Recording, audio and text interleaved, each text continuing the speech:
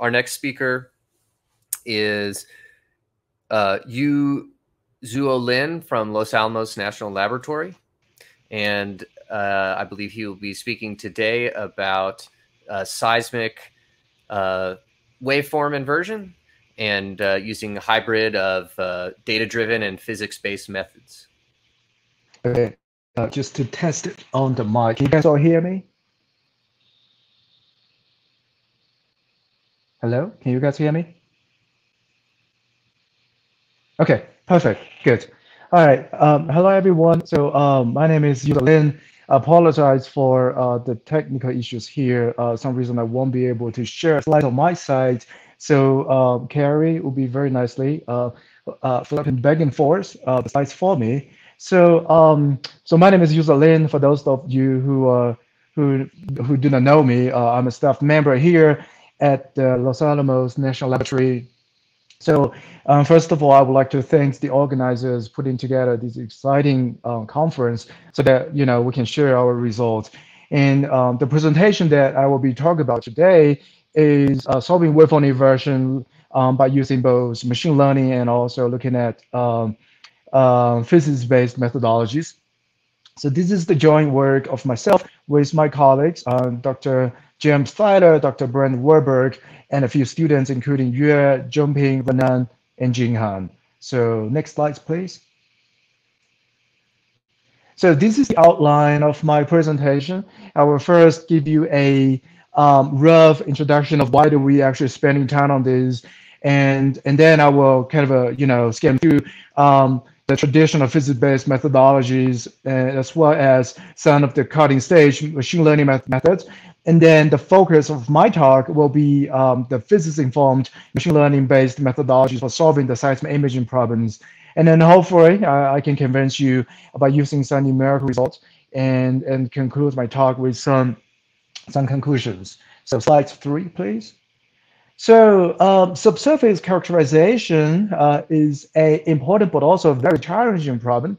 The reason why is it's important because a lot of problems that we here at Los Alamos have been looking at relies on understanding the subsurface structures. On the other hand, solving for the subsurface characterization itself is actually very technically challenging.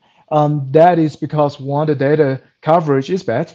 And solving for such a problem is computationally expensive, and not to mention that the human factor is unavoidable during the whole procedures.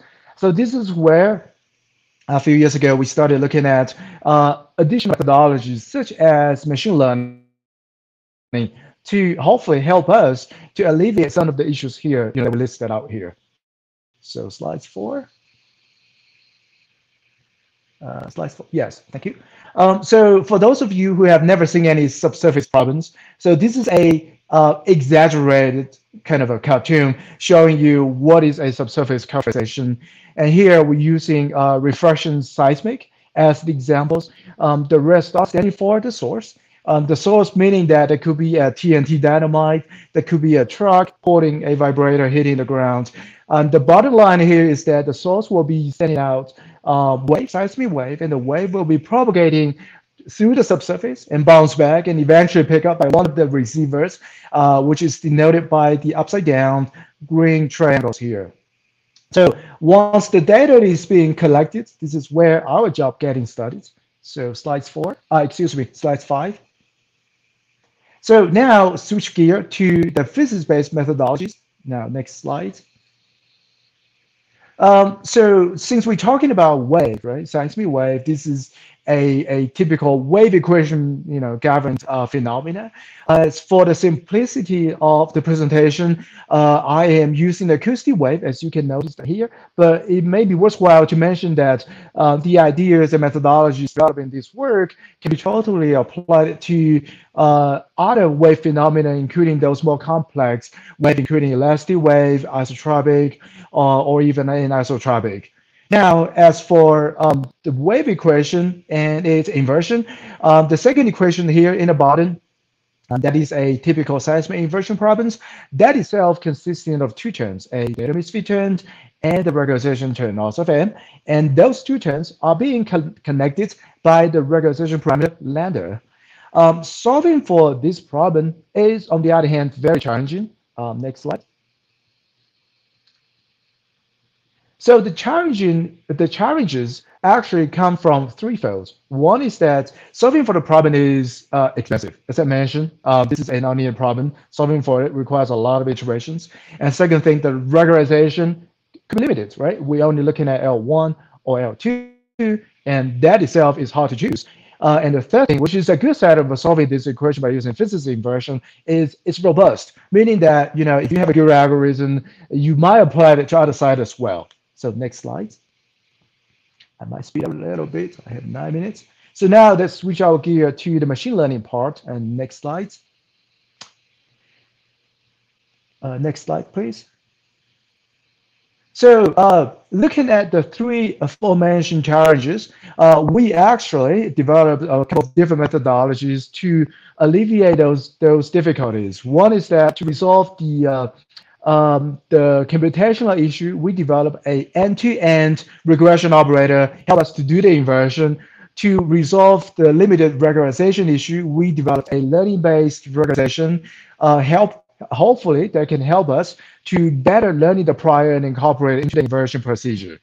Now, the third part is actually the focus of the work. How do we try to dealing with the robustness when we developing a machine learning methods? Next slide.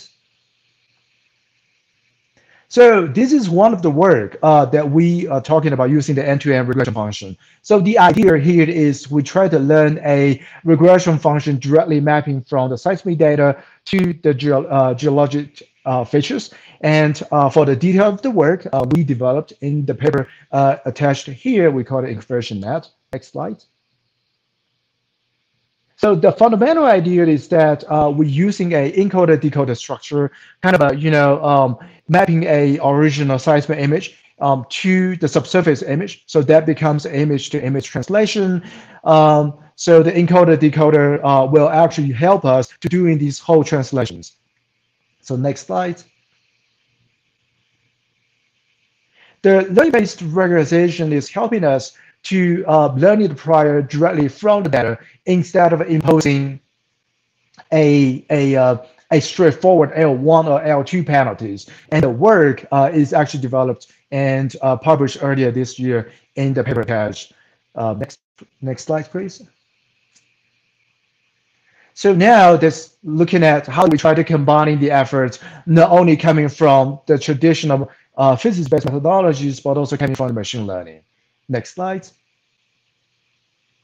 So the idea is actually all included here in these diagrams. Let me spend a few minutes talking about that. So as you can see, we have two data domains. One is the subsurface velocity model, and the right-hand side is the seismic data. So provided with original data set that is being labeled, meaning that we do have some velocity, and we will giving you the corresponding seismic data, and we can train that using the inversion net algorithm. And once the inversion algorithm has been trained, we can apply that to those unlabeled seismic data, which is actually annotated by this green dot. So that means we will have a smart guess or some kind of a preliminary result from the velocity domain.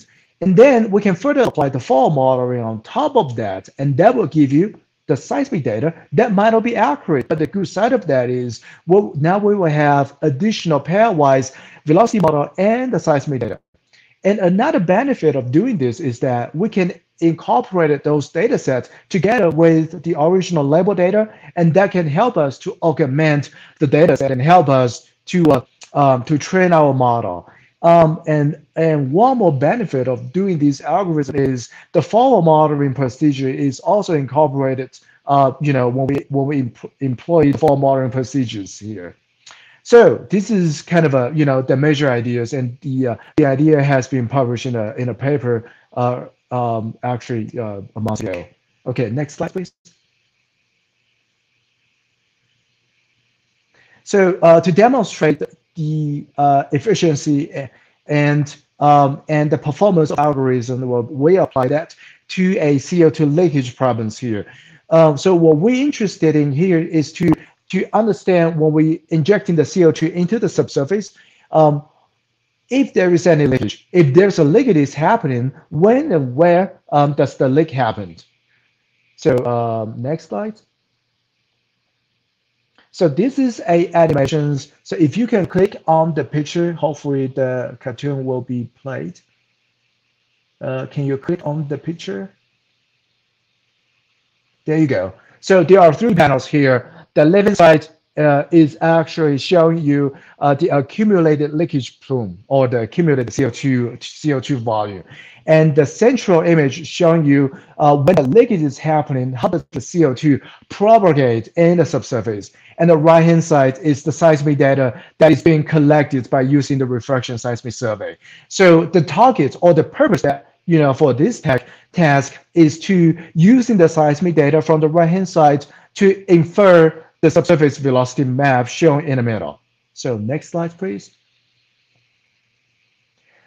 So we have a whole bunch of data that is being simulated. So the total size of the data is about 20,000.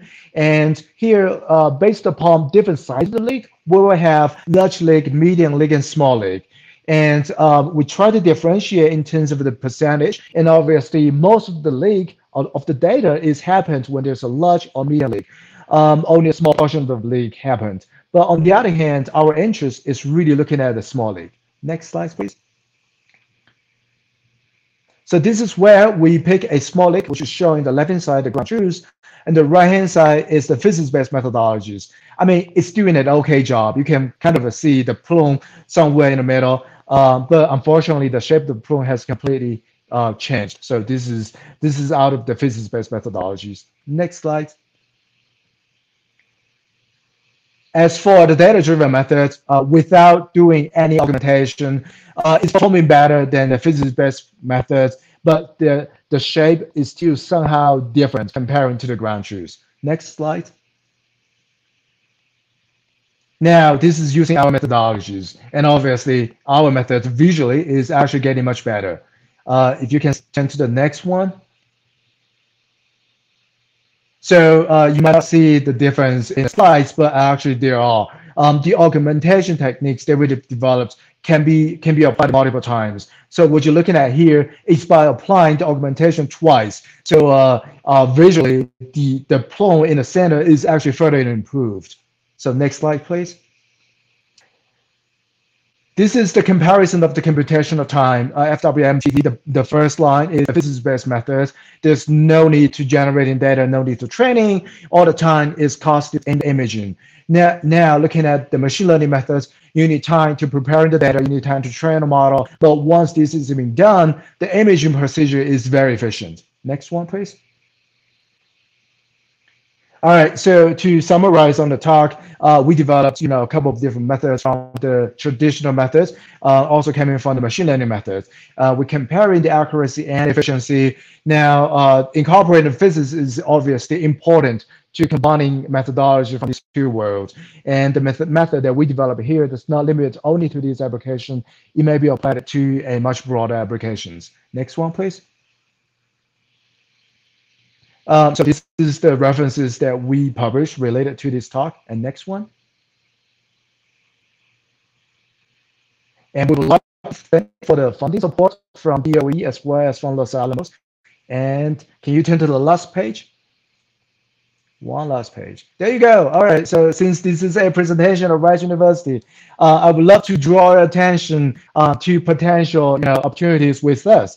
If any students here might be interested in coming to coming, quote unquote, to Los Alamos and working with us on these exciting problems, feel free to contact me. My email address is listed out here, and that concludes my presentation.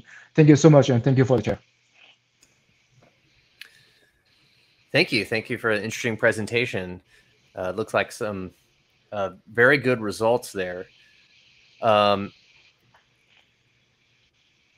To me, I mean, both qualitatively as far as the image looked very good, and as far as the speed up in the calculation. Can you give us some sense of, you were looking at milliseconds for the final calculation. Does a millisecond order of magnitude calculation open up new applications or possibilities versus, I think it was 18 hours on the other one? Yes, definitely. This is one, actually, this is one of the major motivation that we look into machine learning domain. In other words, can we do real-time imaging? In other words, when we're collecting data from the sites, when we have, gigantic amount of data, how can we try to come up with a result in a reasonable amount of time that can significantly help us to make, decisions in such way that we are not going to be wasting time, let potential leakage happening and create, potential hazards. So this is actually very important for lots of applications that we've been looking at here at Los Alamos. Okay, we got a couple questions I'd like to ask you very quickly. Sure. So the first one from one of the attendees is, I think you mentioned your data are simulated data. Yes. For the CO2 leakage. Have you used any real data, real life data to evaluate your approaches? This is a great question. I love that. Hold on tight. We are working on the manuscript. We are actually submitting it now. So hopefully, yeah. So the answer is yes, but the work is under review. So yeah. And what does what is real? I guess you would say ground truth data look like for seismic? I mean, it's not like we can go do you can't chop into the earth and look. So what does that mean? Well, there's unfortunately no ground. My mom is behind me. Okay, there's no ground truth though. So all we can do is to compare our results with, for instance, physics-based inversion, and then we try to evaluate, the performance to see which one will be more realistic. And of course, we will pass on the results to subject experts, and they will decide which one is better than the others, right? So it's hard looking at real. I mean, because as you said, no one knows what's actually happening in the subsurface. But on the other hand, synthetic data can be actually give us those confidence, right? You actually know the ground truth. You can evaluate based upon those results, looking at the performance, efficiency, etc. But yeah, so we do have those. And okay, one very quick last question is, does the regularization learning allow the regularization to vary over space? Well, the question is a bit vague here. I'm not sure what does that mean by regularization vary over space. I can just guessing if you mean if the regularization can be kind of a translating ideas from different space. Is that what you mean? Unfortunately, this is a written question, so I'm not able to clarify. But, okay. Well, if the person asking that is interested, we'll ask them to contact you offline. Sure. Okay. All right. Thank you. Thank you very much. problem. Thanks for calling in from beautiful New Mexico.